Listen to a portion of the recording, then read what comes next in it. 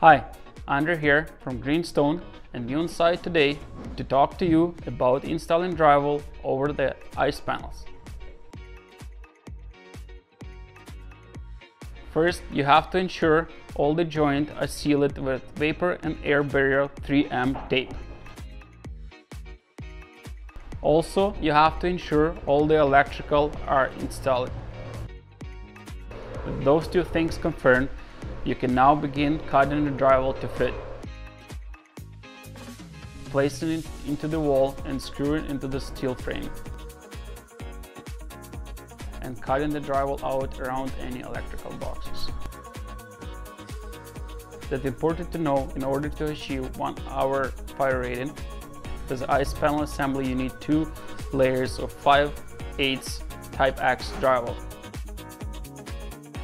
And that's how you install drywall over the ice panels. If you want to learn more about the ice panel, head over to gsbp.ca.